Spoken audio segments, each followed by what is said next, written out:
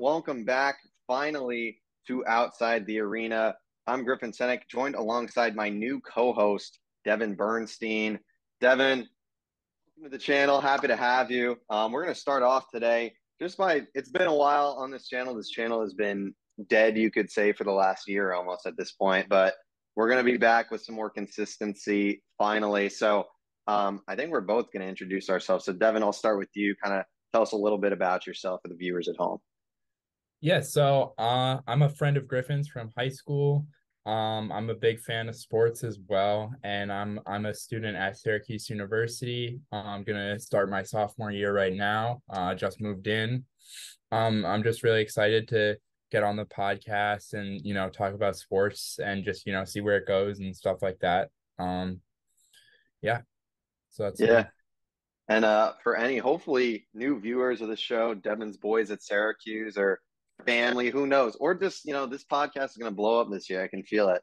I'm Griffin. Been doing this podcast now for like 3-4 years.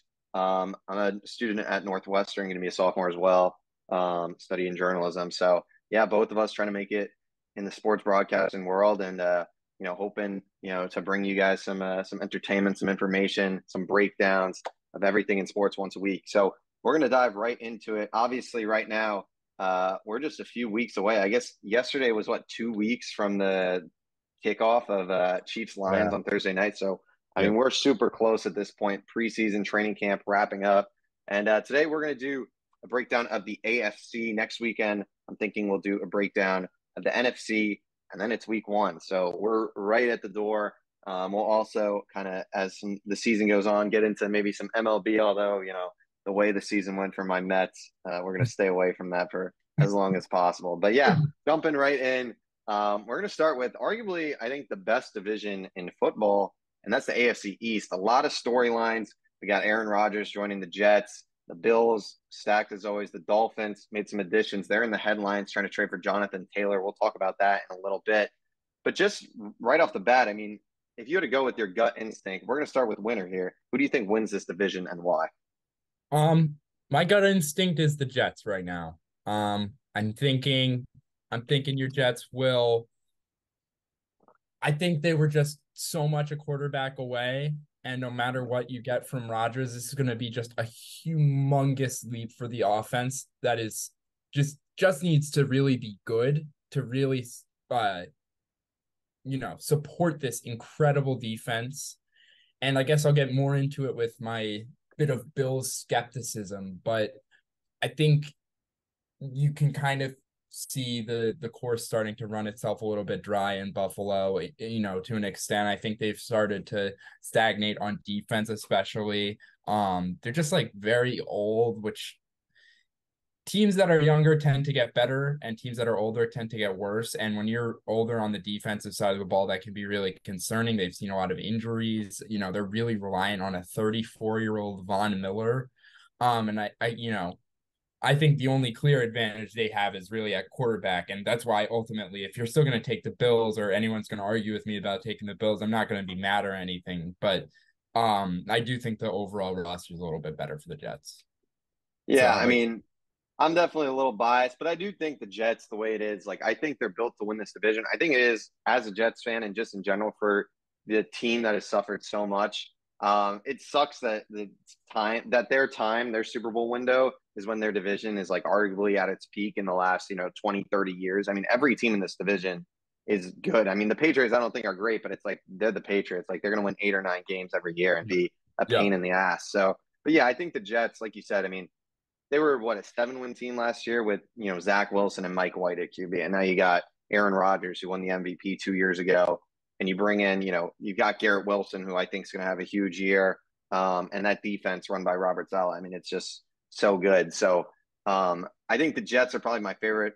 Like you said, the Bills. Like I've never been like the Bills. I think are such an interesting case because last offseason, and I've talked about it so much on this podcast, but just like the hype that I saw with the Bills was like the craziest thing I think I've ever seen. Like I was like Really weird. every expert, every person on every channel was like Buffalo Bills are winning the Super Bowl. And then it was like they exited in the divisional round as usual. Like this I think we've just kind of seen what this Bills team is capable of at this point. I hate to make I don't know why, but this comparison just came in my head.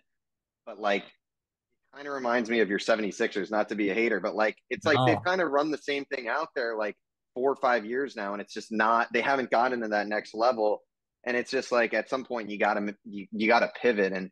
And look, with Josh Allen, I mean, I'm not going to deny his talent. Like you said, like he is a top 3 quarterback in the NFL. He is a stud. But yeah, that defensive core is aging. Offense, like Diggs, there's been rumors of turmoil with him. Like it just seems like this team is, they're going to probably need to pivot with their core and just kind of find some new guys to latch onto. But the rest of the division even is interesting. I mean, the Dolphins, I think they're a very, not controversial, but a very interesting team that people are torn on. They've been in the rumors with Jonathan Taylor. I think that would be a huge addition for them. But where do you stand on the Miami Dolphins? Obviously, some people have concerns with Tua, especially after the injuries last year. But what do you think the Dolphins kind of, where do you expect them to end up at the end of the season?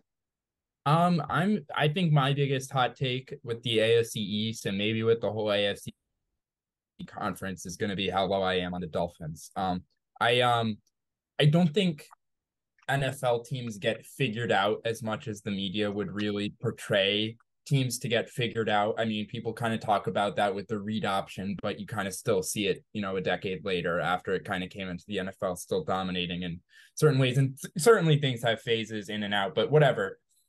I do think the Dolphins got phased out, got figured out in a sense. I think Tua relies a lot on timing, and he makes a lot of risky throws that oftentimes can lead to really explosive plays, but also can lead to a lot of turnovers. And he's also not someone who's like especially physically talented, like a Josh Allen, where it's like when Josh Allen's turning the ball over one time a game, at least you're getting like 4 or 5 great throws and probably 2 or 3 incredible scrambles.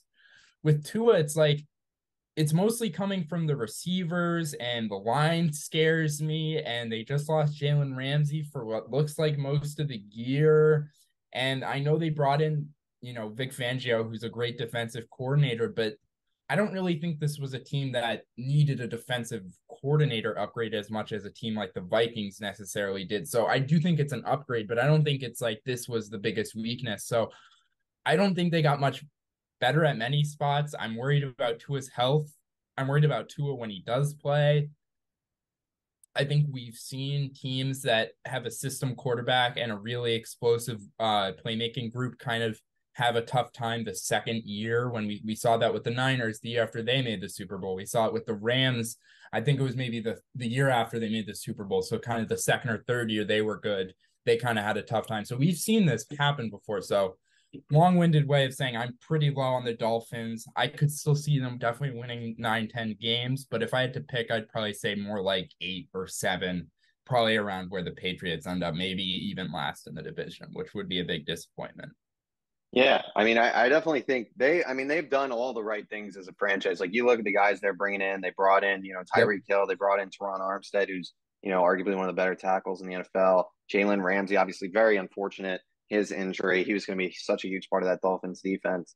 I think, yeah, I mean, I think I'd have them finishing above 500. I think like 9 or 10 wins, but like, can they do better than that? Like, it's tough to say. Like you said, like I just feel like, you know, their receivers, like they're stacked at receiver, but like you said, like the quarterback play, it's almost like the Cowboys a little bit with Dak Prescott. Like you can have all the elite receivers you want, but at the end of the day, the quarterback is what matters, and he's who's getting them the ball. And if he's going to be turning over the ball or just not on that elite level, then sometimes it doesn't really matter if you have the best receivers in the world. If you have a quarterback who can't get the ball to them efficiently, I think Tua last year, he was really good before all the concussions started coming, and I think that just derailed him, and hopefully not his career. I mean, I know Tua gets kind of a lot of hate in the media for whatever reason, but I think everyone hopes to see him succeed. But yeah, I mean, that's why I think the Jonathan Taylor thing I think would be really interesting, because I think I'm a big Mike McDaniel guy. I mean, I think he's got a great personality, but also just Right. I think he's a really intelligent offensive coach. I think if you put a guy like JT in that offense with the weapons they have, like Reek and Waddle, it just makes defense's job so much harder, because then they're going to be worried so much more about the run. Whereas right now with like, I don't even know who like Raheem Mostert or like a Jeff Wilson or something, it's like, all right, like, those guys are just mediocre running backs. Whereas, you get the NFL's leading rusher as of, a year or two ago. in that offense, all of a sudden it's like, oh, holy cow. Um, Health is a big concern though, just in general with this team. We've seen Ramsey already go down. Armstead, I think, was hurt the other day at practice. Tua is obviously a mess. So yeah, I don't think the Dolphins will win this division. Can they make the playoffs? Yes. And I think it all comes down to Tua, which, if he's healthy and plays how he did at the beginning of last year, I think this team could be very good. But time will only tell. Yeah. I think if I could just say one thing quickly on the Taylor trade rumors, Yeah, I think it would be the type of move that would really help them this year. And then I would question the long-term validity if you're trading like either a 1 or like a 2 and a 3 or a 2 and 2 4, whatever it is. yeah, You're going to be trading a lot. Then to pay him, I would, be skeptical of that move, but I think it could help them this year, like you said. And just quickly on the Patriots, I think their defense is going to be scary. I think my Eagles play them week 1. I think this could be a tough matchup. Maybe an upset, whatever. They keep it close, but I think it's going to be tough to score on this Patriots defense. yeah. I mean that the Patriots are always good. I mean, you look at their offense; they went out, they brought in Juju. Ramondre Stevenson, I think, is a guy who's going to have a good year, and Yeah. they got Zeke in there too. Zeke, sure he's not in his prime anymore, but he's still efficient inside the 5 yard line, and he can get you some yards here and then. So yeah, like you said, like I think the Pats are going to be good. It's just like Mac Jones. It's like the question for me is like, have we seen kind of what this guy is going to do already, or is there like more potential, untapped potential in him that if that comes out, then maybe there's something, but. I don't know. I feel like we've kind of seen what Mac Jones can do at this point. I don't know how much more. I mean, I feel like this is kind of just how he's been from his time at Alabama, and we're kind of seeing more of the same in the NFL. And yeah, but Yeah. like you said, like the Patriots with a good defense and just running the ball down your damn throat, they're always going to be a problem. So I agree. I think this division is stacked top from bottom. Yeah, it's going to be crazy. I mean, I think like we said, I guess we're both picking the Jets, but like any of these teams could come in last, and especially with the Jets' luck, like who fucking knows what's gonna happen?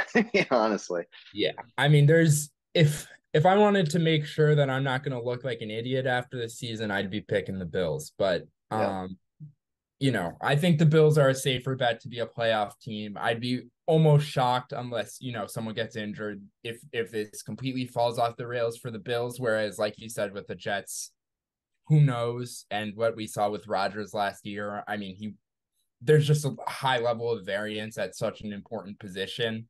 So, they could certainly, fail, but I think there's just too much talent, and I think they're really team focused. I think the loss of Corey Davis was something we should maybe touch on. yeah, Just first of all, hope everything's okay. It seems like he had something, I don't really want to speculate, but it didn't seem like a great situation there. And I just think, they're probably one playmaker short. You've got Wilson and you've got a bunch of other complementary pieces, but you'd like that second good, reliable target, be it a tight end or a receiver, or even, one of these elite pass catching backs. I mean, they're obviously stacked in the backfield, but none of them as pass catchers really. So you'd like to see that, but other than that, I think they're one of the more complete rosters in the NFL.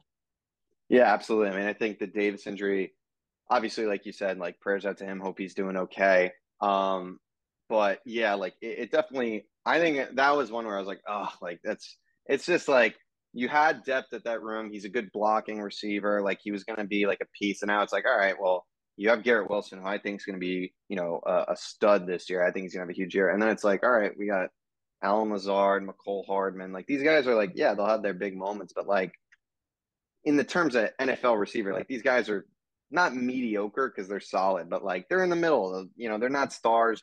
Not saying you have to have superstar at every position, but I feel like a little bit better than like those guys. If they had another guy like that, would be big. Which is why I think when they were, not that Odell would be the guy. I mean, who knows what we're going to see with Odell? We'll touch on him in a minute Yeah. and the Ravens, but like when they were rumored with him, or even like a D Hop, like I feel like another guy like that would have been nice. And obviously now looking, hindsight's 2020, obviously, but Randall Cobb's now wide receiver 4, and after that, it's like, all right, well, I don't really even know who's there. So yeah, a little concerning, but I don't think it's unless like if Garrett Wilson goes down, then it's like, oh, okay, like it could Then be yeah. ugly. But with him there, I feel all right about them. But yeah, they're and that's scary. You know, the one injury away from being real weak potentially at wide receiver, and so we'll see. But yeah, like you said, prayers out to Corey Davis. Hope he's doing all right, and sucks for the Jets. Obviously, he's going to be a solid player for them, solid piece. Yeah. All right. I mean, real quick, we'll do a little quick fantasy in this Oh division. yeah. I mean, there's a lot of playmakers. Obviously, the guys: Josh Allen, Tyreek Hill, Aaron. Well, I guess Aaron Rodgers kind of being slept on a little bit this year. Garrett Wilson. All these guys. Give me one sleeper if you had to in this division that you think fantasy players should target. Maybe I don't. It can be wherever in the draft, but a guy that you think is being slept on a little bit. I'm gonna give maybe the deepest sleeper I have, which is gonna be Trent Sherfield. He's on the Okay. Bills now. I've heard that he is looking good at this wide receiver 3 spot, and Allen has formed a good connection with a lot of his slot receivers in the past. I could think we could see a lot of Diggs in the slot this year, which could be interesting for Diggs' production. But if they keep Sherfield in the slot or Khalil Shakir, who I really like coming out, whoever kind of wins that wide receiver 3 spot could be a good pickup and flex type play. I didn't have any other huge sleepers, in terms of starters or stars that I thought were being undervalued a ton. So that was my pick for this division. Yeah, I mean that's a deep sleeper. I Yeah. mean, I'm trying to think. It's not like I don't know. There's two guys in my mind right now. I wouldn't consider either of them sleepers, but just in terms of where they're being drafted at, I like Aaron Rodgers a lot. Like he's being drafted, Yeah. I don't know what, but like QB 12 or something like that, like Yeah. past QB 10, I think. And I think like if you look at what Rodgers was doing in his MVP season, not that he's going to be that high level of production, but like he was a top 5 fantasy QB, and I think there's no reason why he's not going to be better than last year. I think his weapons are better. Oh I think yeah. this offense is better than the Packers one. So I think he's gonna have a really good year. So I think he's a guy. If you're kind of gonna wait on a QB, I think you can get him, super late in drafts. And then another guy who I think is super interesting is James Cook on the Bills. He's kind of, Damian Harris left, or Damian Harris is there, and Devin Singletary Is left, there? is what Yeah. it was. Yes. Yep. So we'll see what the dividend is. But James Cook, I mean, he's a talented player. Obviously, he comes from a very athletic family.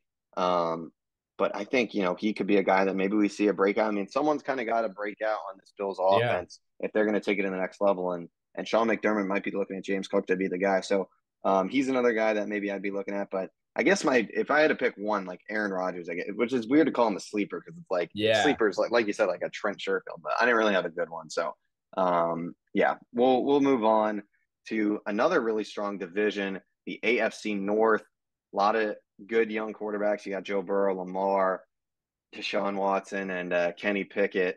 Another one where all these teams are probably going to be really good this year. What are you thinking right now in terms of who you'd have winning it? Yeah, probably less of a shocker here, but I'd lean towards the Bengals, just because I think, this is a really consistent team that, has had continuity at quarterback, coach, the top receiver, their edge rusher, Trey Hendrickson's been there for a few years. This isn't a team that's lost any key pieces or, seen a coordinator go out the door, which I think is a big thing.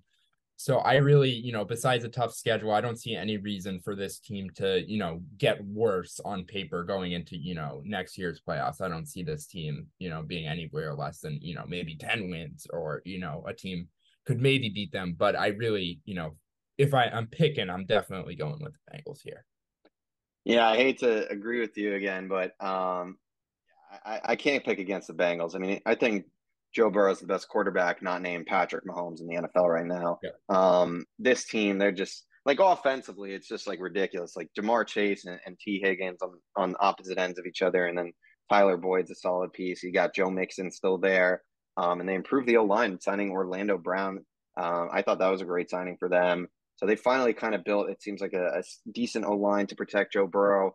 Hopefully he plays week 1. Obviously, a little uncertainty right now with his injury. If that kind of extends into maybe a 2-3 week absence, maybe, this is a good division. You don't want to lose any week you can. So then maybe it changes a little bit on the outlook. But I think Burrow will probably play in week 1 or 2. But, they're probably not going to push it with him. You don't want to risk a long term injury. But yeah, like you said, like this team, they're pretty good defensively. I think they're underrated defensively. Trey Hendrickson, one of those guys, like you mentioned.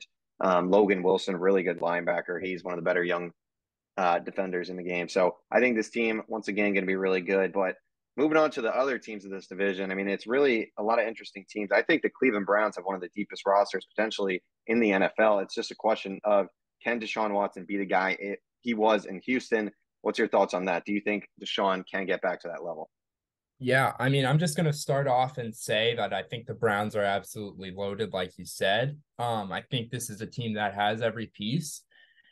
And, I kind of tried to avoid that Deshaun Watson question because I really don't have an answer. I mean, I think, there's obviously the question of, whether you're rooting for him and all that, but that aside, I think there's the question of, what happened last year, because there was an adjustment period. It's a new scheme, a new team. He hadn't played in a year and a half. All of this, I understand all of that, as much as it was kind of his own doing to an extent. There were obvious football reasons for a level of rustiness, but what happened was he looked lost out there and looked like someone who kind of, forgot how to play quarterback. And that just leads to such a high level of variance of what could happen this year after how well we've seen him play. And I think ultimately you're going to get, some weeks where he looks like the Deshaun Watson of old, and, the playmaking is there, and he's just, out of the pocket and, down the field to, weapons like Amari and Elijah Moore. I think, there are a lot of good things he's going to be able to do, but some weeks he's going to look lost, and he's going to look like we're going to be wondering what the Browns were thinking when they made this trade. Yeah, I mean, Cleveland, like, I think they are, it's all on Watson at this point. I mean, I think their roster, Yeah. obviously they've had some defensive issues. I think their defense is going to be better under new coordinator Jim Schwartz. I think this team, they've got the pieces like Myles Garrett's one of the best defenders in the NFL. Denzel Ward, Greg Newsome, like that's a great cornerback duo. They've got some veterans at the linebacking position. JOK, a young guy who's played pretty well in Cleveland. They've got Zadarius Smith now, Dalvin That was a Tomlinson. Like, big there's just all these names. Like, it kind of keeps going, which is crazy. And then on the offensive side, like the O line stack, Nick Chubb, best running back in the NFL. Like, it's like everywhere you look, it's like this team barely has a weakness. It's just the quarterback position is such an unknown. And like you said, like Watson last year, like he was terrible flat out. Like he didn't look like anything he was in Houston. He looked like he was lost, like you said. Like he just didn't look comfortable. And maybe that's, you know, Kevin Stefanski not doing his job and making the offense geared towards him and his strengths. Or, like you said, there's a lot of rust. Obviously, he hadn't played in, basically 2 years. It's all on Deshaun Watson. Can he get back to that Houston level?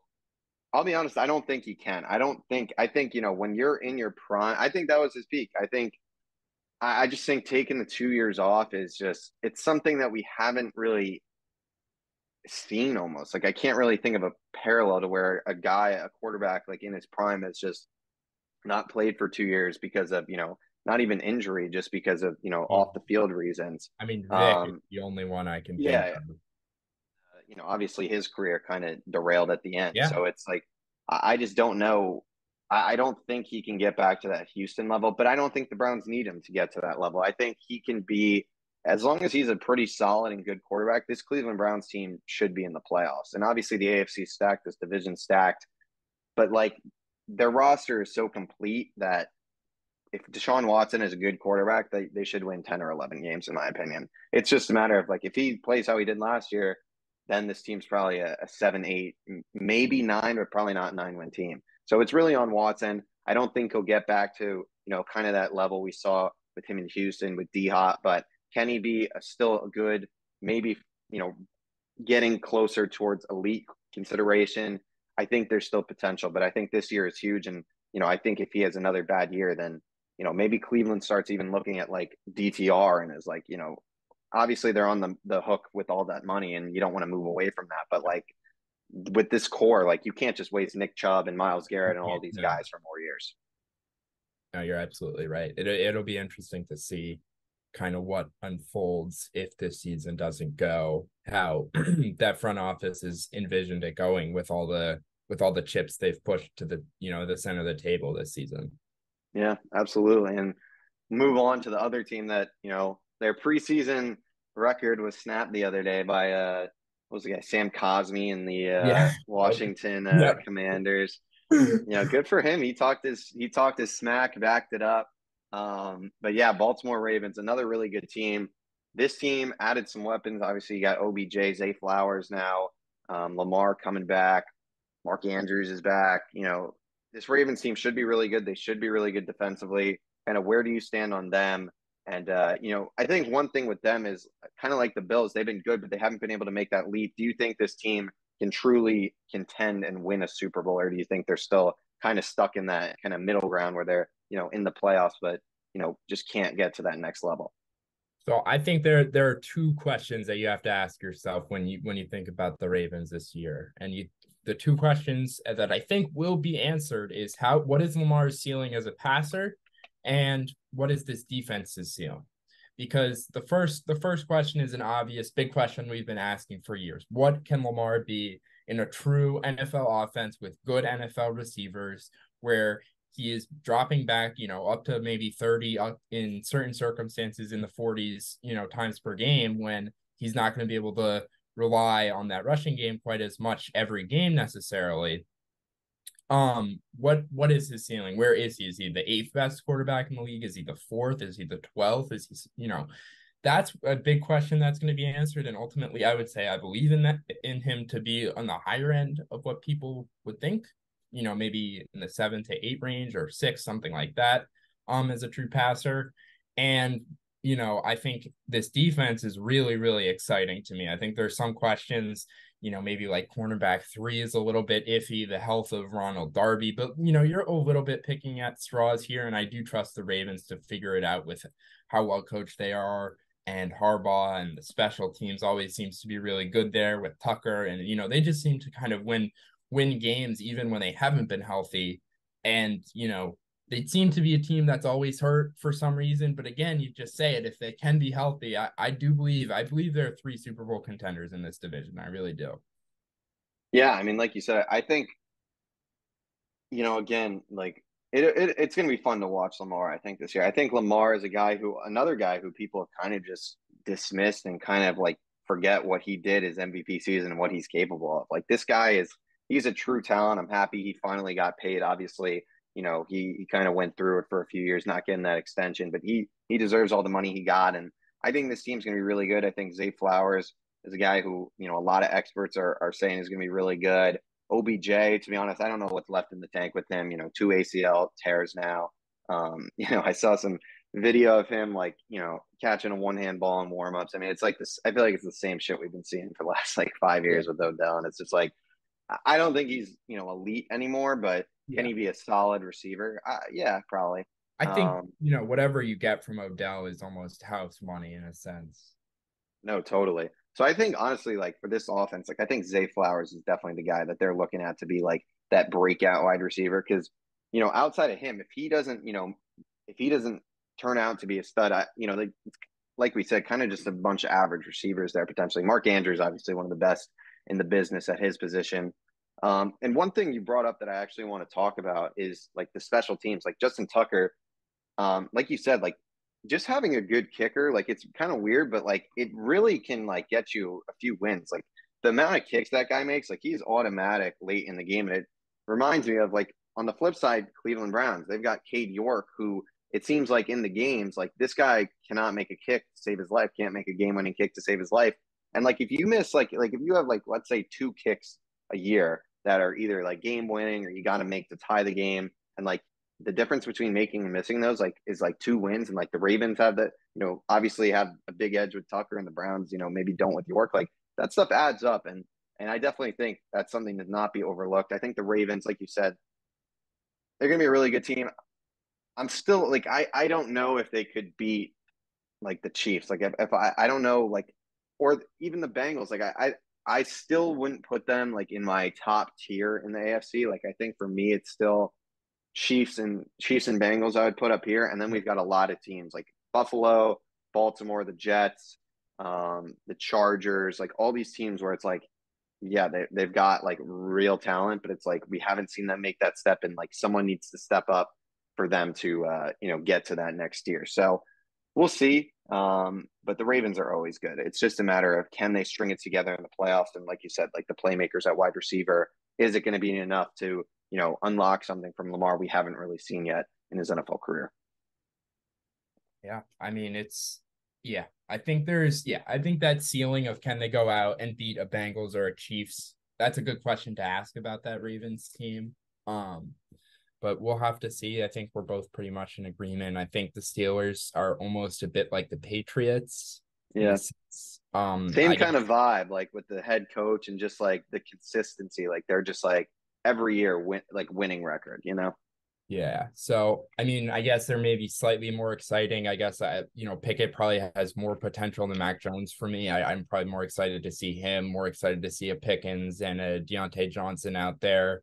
Um, so I guess I could see them being maybe a slightly better version of the Patriots on offense with maybe a similar defense, but they're also in a really tough division. So they're really a team that is just pigeonholed for somewhere in the 8 to 10 win region.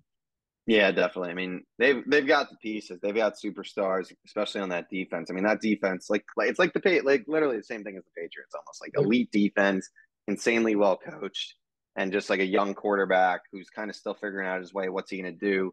And like if Kenny Pickett makes that leap, then this team is going to win 10 games. I think for sure. Like Yeah. if he can be a solid quarterback, like they've got the weapons. You've got Deontay Johnson, who he's solid. George Pickens, a guy who he's probably one of the most hyped up players I think in the NFL right now. If I'm being Yeah. honest, like he's got the media rolling with him. I mean, rightfully so. Some of the catches this guy makes Oh yeah. is stuff we've like never seen before. Can he be though? Can he move off of that?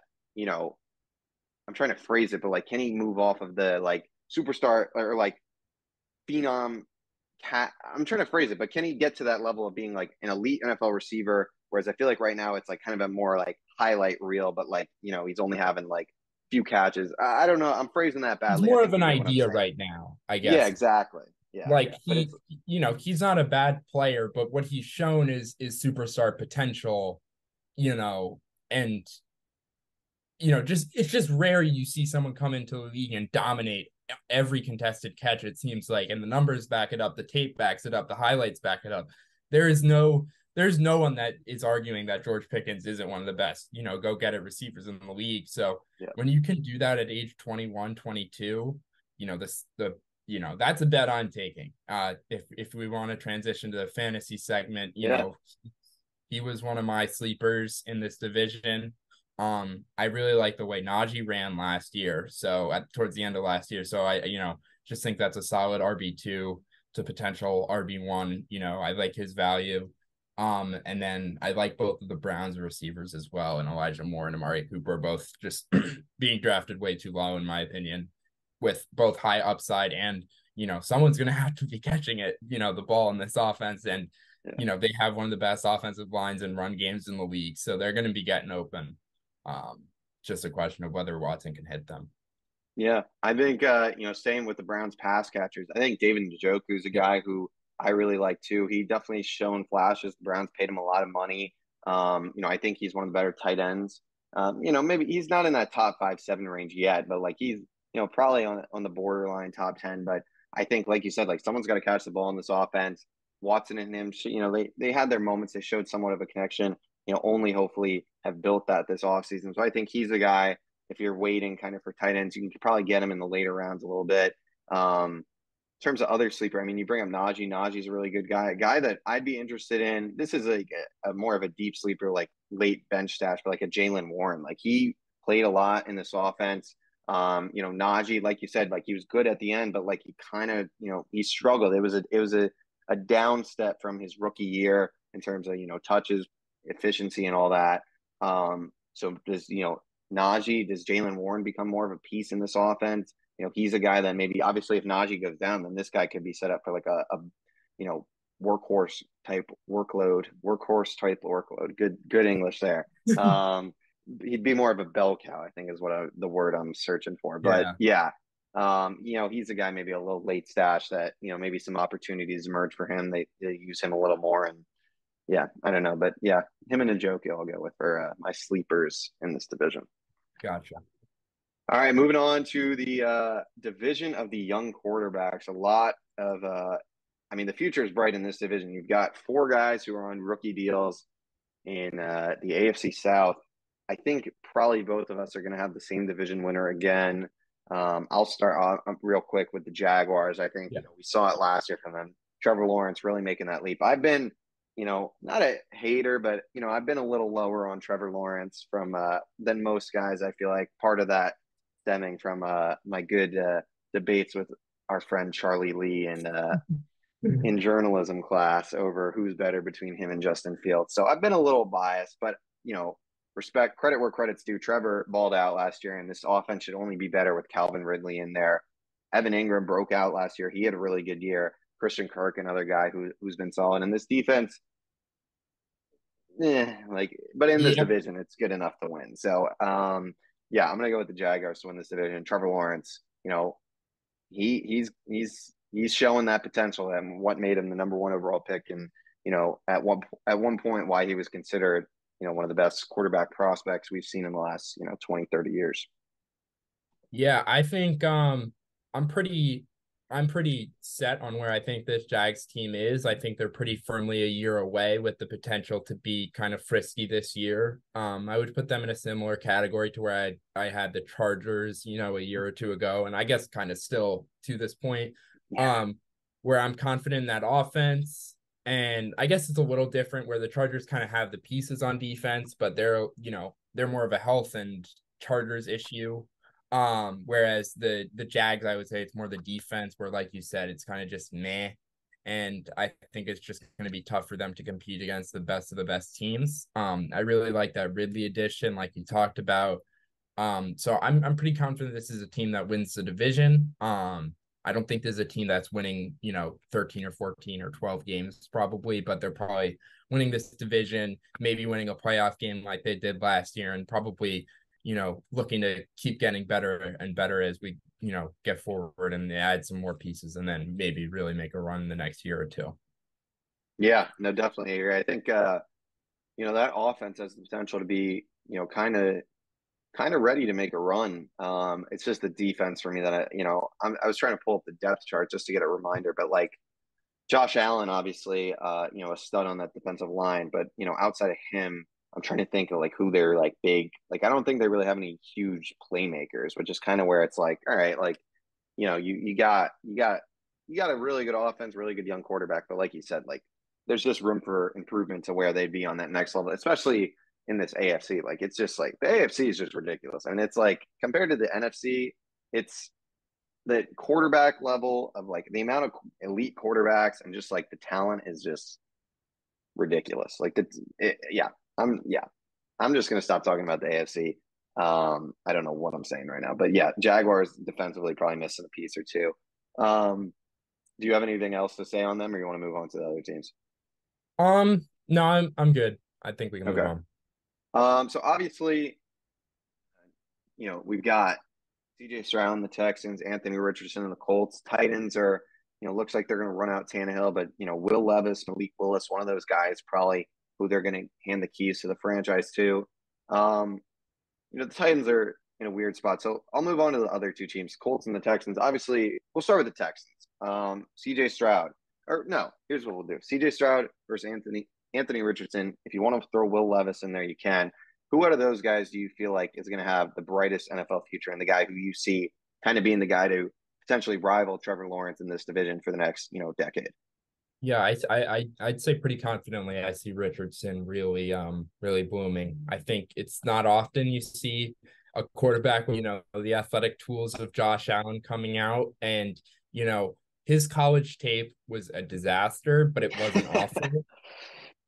And I think it was a disaster because, if you look at his stats and his completion percentage was like in the low 50s, and you're like, that is disgusting. But this is, you just have to give him a bit of context in the sense of you watch him play and he knows how to move his feet in the pocket. He knows how to sense pressure. He has a sense to play the quarterback position that, you see certain guys coming out that, they're all tools and they don't know how to play quarterback at all. And I don't think that's the case with Richardson, but there was a lot, between the timing with the receivers, the accuracy, the reading of the defenses that needs to be worked on. But I'm just so high on the athletic traits and his feel for the position in a sense. And I'm just betting on Richardson and this coaching staff to really get the best out of him. And I think he could be one of the most dynamic rushing quarterbacks in the league.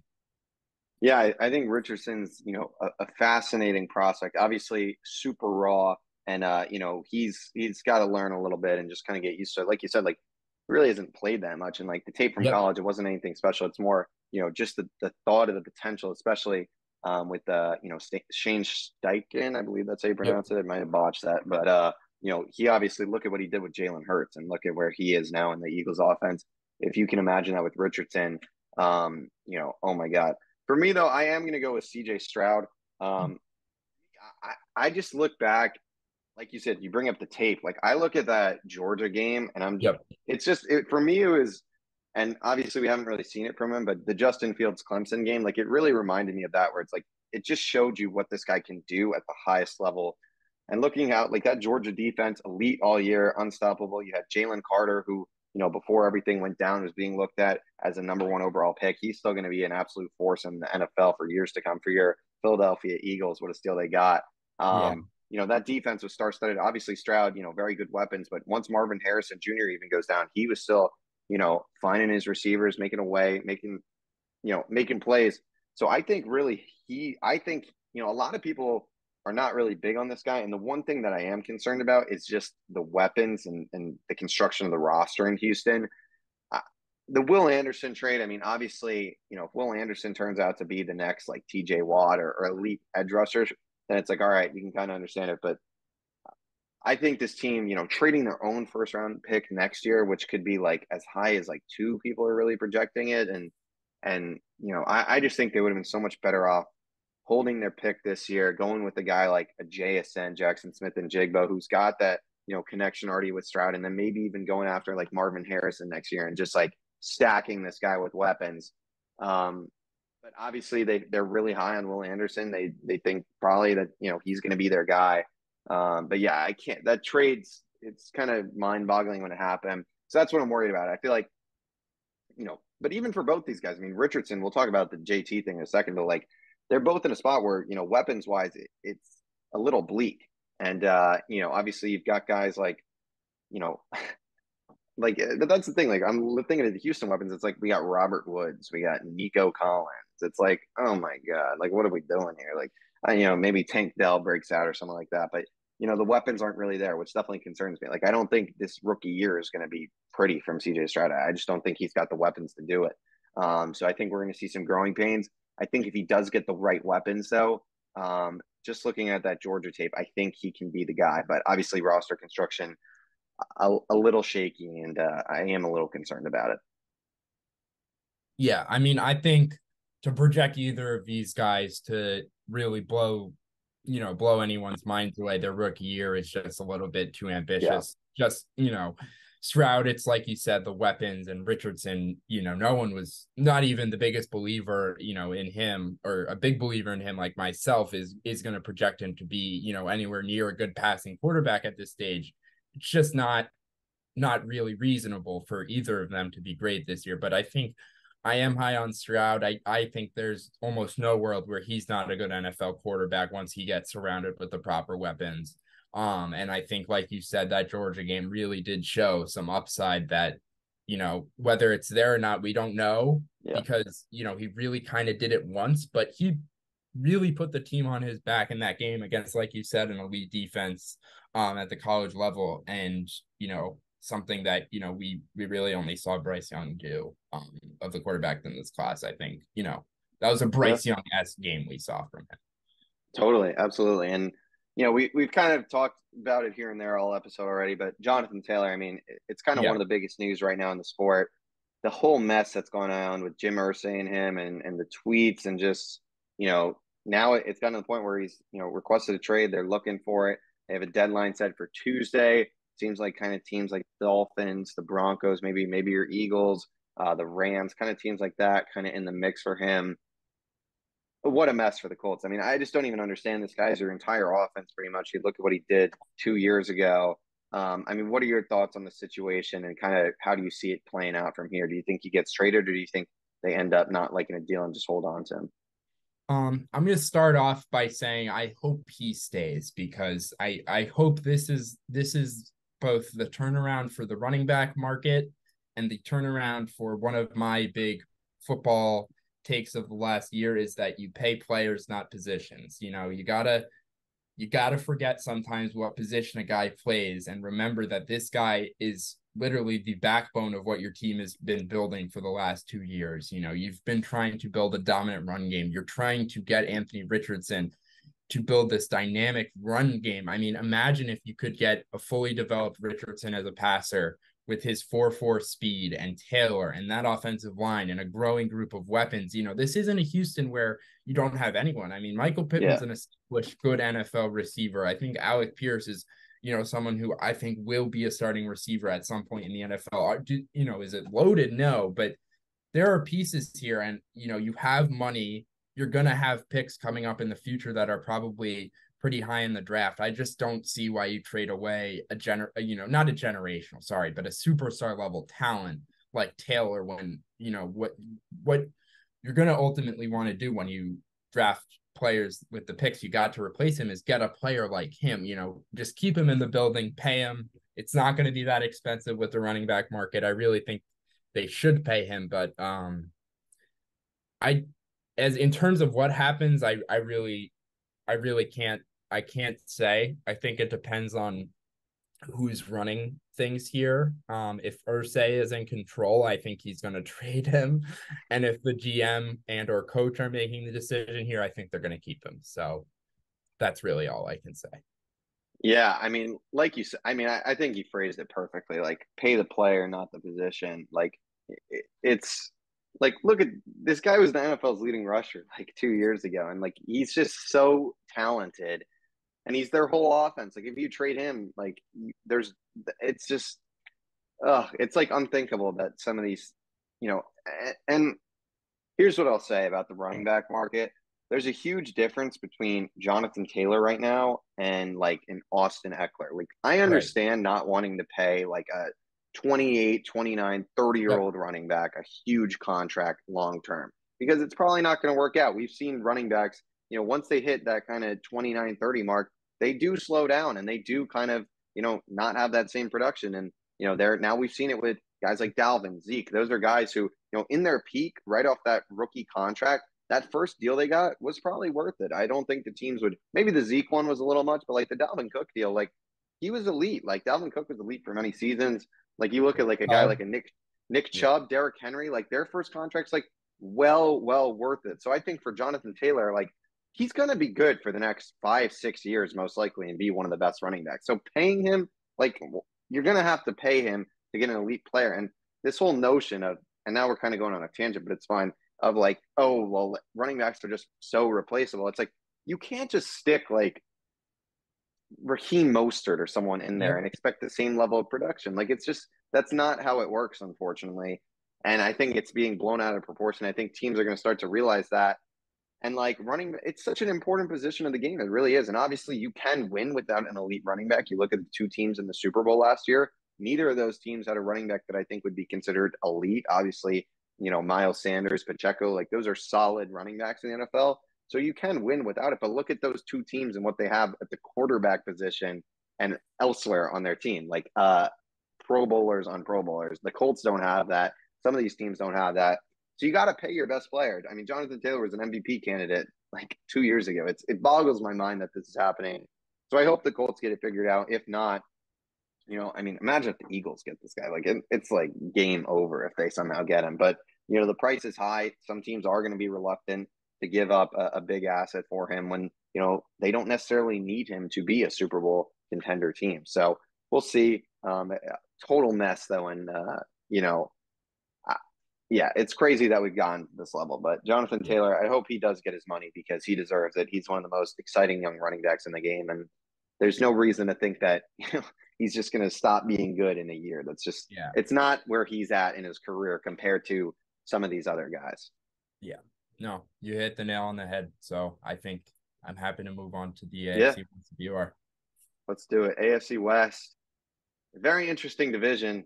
Last year, 100%, I think, considered the best. And didn't really live up to expectations. Obviously, you've got the Chiefs. We know what we're getting with them. I feel like we don't even need to touch on them. We will, though.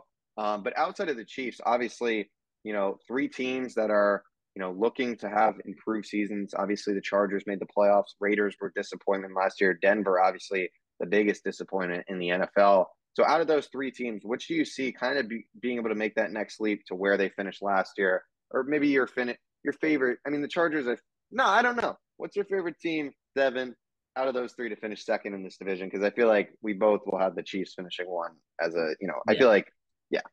Yeah, I do have the Chiefs finishing one, and I do have the Chargers finishing two. Unfortunately, I wish I could give a hot take, but I just think this Chargers team has really improved. I think the biggest thing in the NFL you can do is improve your weaknesses, and that's so obvious. But what this team really struggled with last year was, I think, an offense that really didn't fit their team, and they struggled with health issues on defense. So the way I see it is it can't really get worse in terms of how hurt they were on defense. And this defense actually really started to be coached well. I started to like what Brandon Staley did towards the end of the last year. So I'm starting to get, some confidence in that defense. And I think they really improved the play calling with Kellen Moore, who I think is both a good offensive coordinator just in general, but also is a really good fit for Herbert and this offense. They drafted Quentin Johnson, who's just more athletic than both Mike Williams and Keenan Allen, who are both really good players, but you're just getting some more athleticism and another guy for the future. You've got Gerald Everett, you've got a good line finally. This is just a team that I think, has everything except for the fact that they're the Chargers and they always seem to figure something out to break our hearts because they seem to be one of the teams that everyone, has a bit of a soft spot for, but they never seem to get it done. So hopefully this is the year, but that would be my second pick for sure. Yeah, I would agree. I mean, it's hard to pick against the Chargers, I feel like, but yeah, like you said, like this team always seems to find a way to kind of be a letdown. But this team, like offensively, absolutely loaded. Defensively, they've got the superstars. You got Joey Bosa, you got Derwin James, they've got the big names, and they're Brendan Staley, obviously, he's on the hot seat if we're being Yep. honest. Like if it's another bad year, disappointing, I think even if they don't win a playoff game, if they make the playoffs and lose round one, I think he's probably out of there just because of the expectations. You've got Herbert, who I do think he obviously just got paid this huge contract. He last year was a bit of a disappointment. He was banged up though, but I do think he needs to take that next step. I still think we haven't seen that kind of superstar season from Herbert. Maybe 2 years ago, you could look at and say, Yeah. this was an elite season. But I just think I want to see like MVP Justin Herbert, and I feel Yep. like we haven't seen that yet. I feel like with the money he's getting, that's what the Chargers expect. I feel like that's what a lot of people expect with all the kind of believers in him. People think he's a top five quarterback, rightfully so. I mean, he's one of the best quarterbacks in the NFL, but I still want to see a little more from him. And I think if we do get that little more and this team stays healthy, they're going to be a serious threat in the AFC for years to come. I mean, this him versus Mahomes, I think that's the key. I think Herbert has to get on that MVP level for them to compete with the Chiefs. And can he do that? 100%. I think so. Will he do it? That's the question. And I Yeah. don't know what would stop him, injury or I don't know, but that didn't make much sense. I feel like, but yeah, the Chargers I feel like should finish second. I guess the question then goes on to the next two teams, Raiders and Broncos. Both teams kind of have their flaws. Raiders going with Jimmy G now this year. How would you rank those two teams in terms of who you think finishes third in this division? Yeah, I think pretty tentatively the Broncos, but I could see it going either way. I'll say this. I think the Broncos have the potential to really be a disaster once again.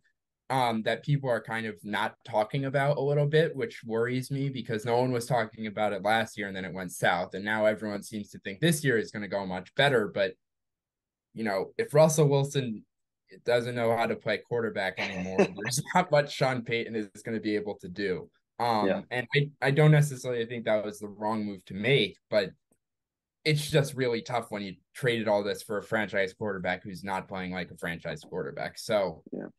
I think their ceiling is much higher than the Raiders, and I think they're the team that could do something. So they're probably the team we want to spend more time on, in my opinion. Just in terms of they're more interesting, but I don't think that this is a team that's, guaranteed 8 or 9 wins or anything. I'm going to go on the flip side. I think the Raiders will finish third, and I think the Raiders are closer to the Chargers than they are to the Broncos. I think, the one thing with the Raiders that really worries me is defense. I feel like the defensive side of the Right. ball the last few years has been a disaster. And obviously, you've got Max Crosby, who's one of the better pass rushers in the NFL. Chandler Jones was a letdown last year. I feel like he's not living up to his contract. And then outside of that, it's like, okay, what do we got here? A bunch of journeymen. But I just think Jimmy G, man, like this guy's just a winner at the end of the day, weirdly enough. And I think this offense is going to be really good. I think, it does hinge on Josh Jacobs showing up. I think he will play. I mean, he doesn't really have much leverage, unfortunately, at this point. And I don't think, he's going to turn down $10 million, especially seeing, I think all these running backs, seeing the way the Lev Bell situation unfolded. Obviously, he ended up getting paid, but that was at a different time. But also just seeing kind of how his career just was never the same after that. I feel like, none of these guys are really trying to skip a season. So I think Josh Jacobs will play. And this offense, I think, will be really good. I think he's going to have another good year. Devontae Adams, there's kind of been some, rumors or just kind of speculation based on what he said that, he kind of wants out, and understandably so. I mean, he kind of went there, not he kind of, he went there to be with his, best friend from college, Derek Carr. And obviously Derek Carr moved on to the New Orleans Saints. So we'll see. But I think, they got the weapons. Hunter Renfrow, I think, is due for a bounce back year. So I don't know. There's just something about Jimmy G, and I think this offense will be solid. And I don't know. I think it's for me more the Broncos. I just don't think I think they're going to be in for another rough year, to be honest. I think the injury bug is already starting to bite them. They've already lost Tim Patrick for the season. Jerry Judy's now down for, several weeks, which I've heard anywhere from 2 to, it could be 6 or 7. I mean, who knows how serious that's going to be, but it's just like that. Then it's like, all right, well, Cortland Sutton and, I think KJ Hamler's still there, but it's like, it just gets thin all of a sudden, and it worries me. And, there's questions with Russ. This defense should be really good, but at the same time, they lost some guys. They lost Draymond Jones to the Seattle Seahawks. They did sign, was Randy Gregory signed this offseason or last offseason? Last offseason. Wow, that's crazy. I Yeah. thought that was this offseason. So he's coming back, I guess. But they, obviously traded Bradley Chubb. And he barely played with injury, so it's basically like an addition. Yeah, yeah. So he's going to be there. So we'll see. I don't know. I'm just a little worried about Russ, and I think Sean Payton, that's the guy you want at the helm. I mean, he's won it at the highest levels. I think his some of his stuff he said, and the whole thing with Garrett Wilson was funny. And oh yeah, obviously the Robert Saleh thing, or it was about was it really, about it was about Robert Saleh, right? Yeah, and Hackett a little bit. right. That's what it was. It was Hackett. Yeah. It was like It was just uncalled. Like, yeah. wow, you just don't see NFL coaches starting drama with each other too often. But whatever, I guess he's entitled to do that at this point. Yeah, I mean, I don't know. I feel like he said it kind of as in his excuse or whatever, but like his Fox Sports side of him kind of came out, or like the analyst side of him came out, which Right.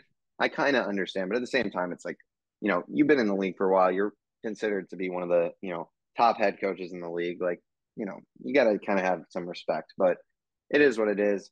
But yeah, I don't know. I'm just not super high on this team. I just like, I think, I don't know. I'm trying to find the words. It's been a while since I've done this podcasting. I'm definitely rusty with the old words and the explanations. But yeah, I just think I'm a little worried. I think Russ is going to be a lot better than he was last year. But I think just seeing some of the injuries already, is Javonte Williams going to come back and be kind of what he was looking to be before? I think these guys with the ACL injuries, like him, Brees Hall, I think they're going to kind of take. We saw with J.K. Dobbins last year. Like these guys take a year to kind of get back to full speed. They're not. We're not going to see Brees Hall and Javonte the way they were pre-injury. It's just not realistic, unfortunately. Next year, hopefully both those guys are back to 100% being themselves. But I just don't think we'll see that. We saw with Saquon too, I believe, where that first, I think, was last year's first year back. Was it the year before?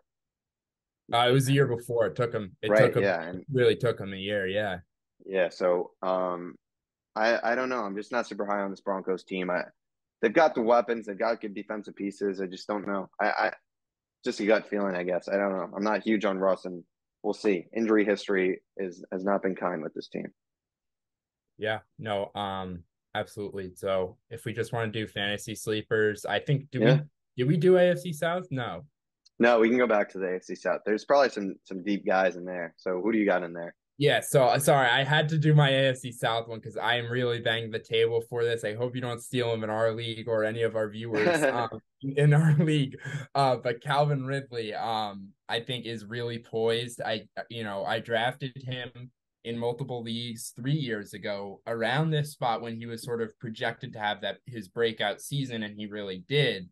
And we've seen a lot of things happen since then, and now he's on a new team being drafted in a similar position. I just really can see him having another huge year. We just, we know how dynamic he is as both an athlete and as a route runner, one of the most creative route runners we have in the game. He'll really do some crazy stuff to get open, but he's a stud. And so I'm really excited to see him play. And I'm trying to draft him in every league I can.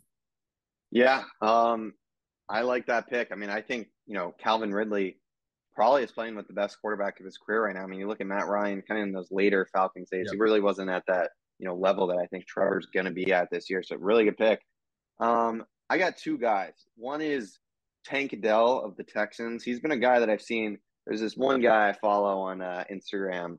He's called the Fantasy Football Counselor or something like that, I think. And he's been banging the table, like you said, for Tank Dell. And I think, you look at those weapons, like I brought up Robert Woods, Nico Collins, like none of those guys are going to be like studs. You know what you're going to get. They're just kind of average NFL receivers at this point in their careers. So Tank Dell's a guy who I could see, I think, I don't know. I remember seeing something where CJ Stroud was like Yep. saying he Yeah. wanted him or something. So it seems like, that could be maybe the guy for CJ Stroud that he kind of leans on and starts getting the ball to. He's looked good in preseason. So Tank Dell, a guy that, he's not even being drafted right now. I just did a 12-team draft the other day. And, I got him off the waiver wire. I forgot about him, honestly. And then I realized, oh my God, like Tank Dell, he probably got drafted. And he's not even getting drafted. So he's a guy who, you can draft in the last round of your drafts right now. And, he's got that breakout potential. Other guy, this is a pretty deep sleeper. But Evan Hull, former Northwestern running back on the Colts, just with the whole Jonathan Taylor situation going on right now, he's a guy that, you might be looking to stats right now on that team outside of Taylor. You've got Zach Moss, I think he broke his wrist or something. So he's out.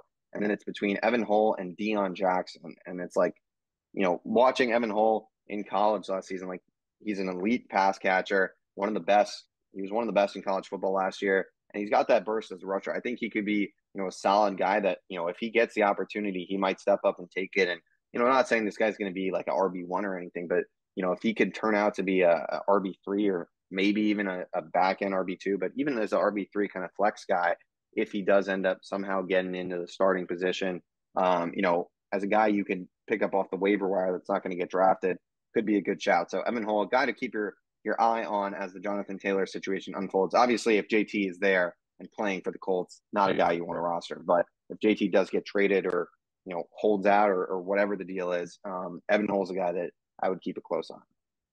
Yeah, that's a really good one. We've seen guys like, James Robinson in the past Yeah. perform like a top running back. So that's definitely a good, route to think on if Taylor gets traded. Especially on a bad team where he could be catching a lot of passes, stuff like that. So for the AFC West, I just have one guy. I'm gonna go with Greg Dulcich on the Broncos. Oh, actually, I have another. I'll get into him in a second, but Good starting with hair. He's got good starting hair. with yeah, he does have good hair.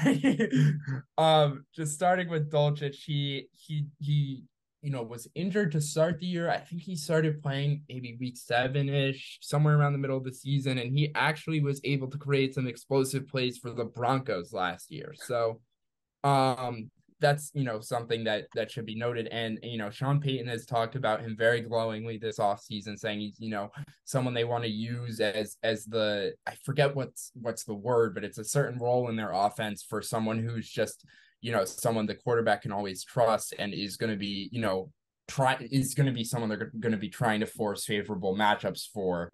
And he said Dolchich was going to be that guy for the offense, where we've seen, Darren Sproles be that guy in the past. We've seen Kamara. We've seen we've seen tight ends like Jimmy Graham, we've seen Michael Thomas, whoever it is, kind of be the alpha of the offense. And if Peyton's planning on using Dolchich in that role, at least at sometimes, with that connection we saw Russell Wilson and him sort of form last year, I'm really high on him. Especially if you get some, passing out of Russ this year that we don't really foresee. Yeah. You have another guy, you said? Oh yeah, sorry. There Justin you go. Ross on the Chiefs. That might be Okay. your guy. I have a feeling that was your guy. No? He's Okay. not my guy. Just because he's just been getting a lot of training camp hype. I liked him coming out as, he had an injury issue, but he's really talented coming out of Clemson. So I could just see him, uh getting some targets in the surprisingly open Chiefs receiver room. Yeah, that receiver room for the Chiefs is you got Kadarius Toney, who I'm sure he'll be, out by week 2 or week 3. Yeah. There's, slim chance that guy finds his way on the field for more than 10 games next year. But yeah, like you said, like someone's got to catch the ball besides Kelsey in that offense. And that leads me to one of my other sleepers, or one of my sleepers. I guess I haven't said a sleeper yet. Jerick McKinnon.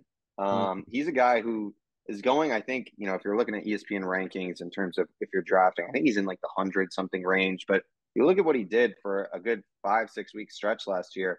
He was like a top 5 RB at one point, and in that stretch, putting up like 30 a game. Like this is a guy who obviously Pacheco is the guy. You've got Clyde Edwards-Helaire, but Jerick McKinnon, like in the 2-minute drill, like this guy goes out and gets 5-6 catches a game. Like he's a potential flex guy, like just a good guy to have on your team. And if God forbid a guy like Pacheco goes down for a long time, McKinnon's role only is going to expand. But someone's got to catch the ball in this Chiefs offense outside of Kelsey. I think McKinnon's going to be a guy who, looking at how they used him last year and how successful it was, I think his role is only going to expand. So I like Jerick McKinnon. He's a guy I'm targeting kind of late in drafts as a, either my 4th or 5th RB on my roster.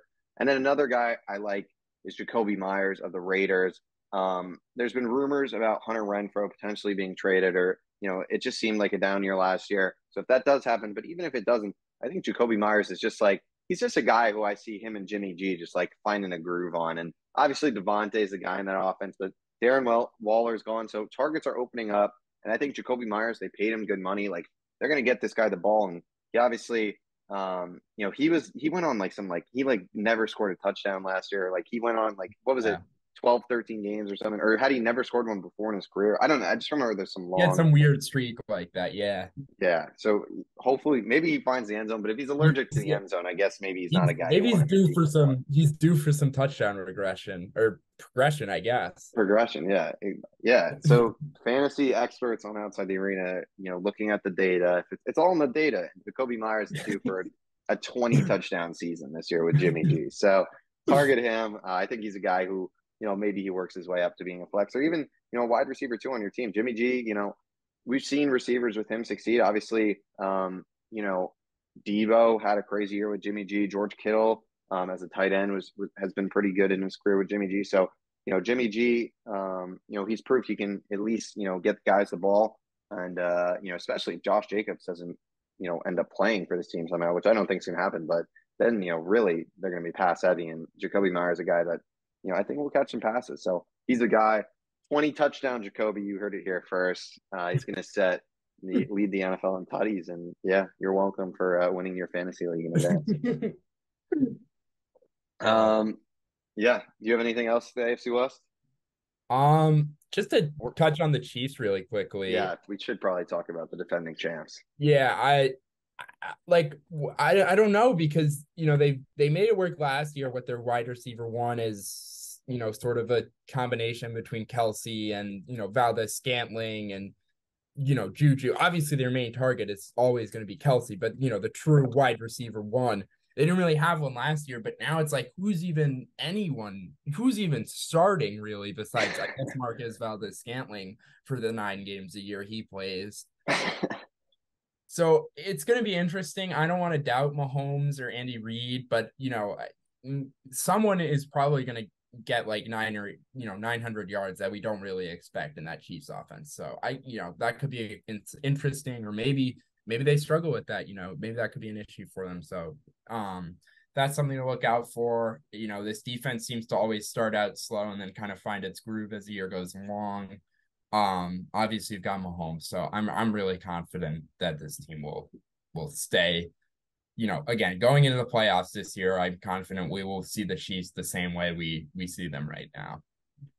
Yeah, I mean, this team is just, I mean, when you have Pat Mahomes and Kelsey, and, it's like at some point Kelsey's got to slow down, but he hasn't shown any signs of it so far. So it's like, I don't think Kelsey's just going to fall off a cliff. I think he's still going to be, the guy he is, but, he will slow down at some point. When that happens, will be, who knows? Maybe never. Maybe he'll be the next, he'll be the Tom Brady of tight ends. Or I guess Tony Gonzalez was Yeah. pretty elite for a while. But yeah, like you said, like there's definitely a concern in the wide receiver room. And you look at the Chiefs' weapons in comparison to kind of the rest of these AFC weapons, like the Bengals, the Dolphins, really, maybe even the Browns. Like it's not on par with the weapons. It's not on par with the weapons. It's not on par with these other teams. But they made it work last season. It's just going to be a matter of who's the guy this year, and I think that's something they're going to discover. They're relying on a lot of young guys, like we've said. Marquez is there, obviously, but Sky Moore, is he going to break out? Is Kadarius Toney, can he stay healthy and break out? Is Justin Ross going to be a good guy for them? I feel like there was one other guy I was thinking of that just I I lost him, but yeah, like they've got to find someone to catch the ball, Yeah. because at the end of the day, you can have Pat Mahomes, but like if he has no one to throw to, like it's not going to matter. So I am a little concerned. I think this team, will still be very good and is still the Super Bowl favorites in the AFC. But at some point, you do got to get Mahomes like another stud at receiver, or just another stud weapon, because it doesn't feel like he really has that. And we've seen it with Reek, obviously. And I'm not saying, obviously, you can't shell out money to everyone, but I do think that they failed a little bit this offseason and not really replacing Juju, who, Juju's not some superstar, but Juju's a pretty solid receiver. And, I do think they will miss him in his production. Definitely. Yeah. Yeah. Um, well, I think that kind of does it for our talk on the AFC. Obviously, a very, very stacked conference. You've got elite quarterbacks galore. It's going to be fascinating to see how some of these divisions play out. Next week, we will talk about the NFC. Obviously, very different. You've really got, I think, the NFC, most people would consider it being between the Eagles and the 49ers. Maybe you throw a team like the Cowboys in there, but, I feel like they're kind of in that next tier with like a Vikings and maybe a Giants, but I don't even know. So, it seems like it's a two horse race in the NFC. We'll talk about that next week, though. Excited to be back. Hopefully this time for good. I feel like I've said that on the last like 4 episodes. I've been like, oh, we're coming back. But now we got Dev here. Happy to have you. Excited for the future. So if you haven't already, make sure to like, comment, and subscribe. Follow us on all our social medias. All that stuff will be linked down below. And yeah, stay tuned for a lot more exciting content. And we'll see you all next week on Outside the Arena.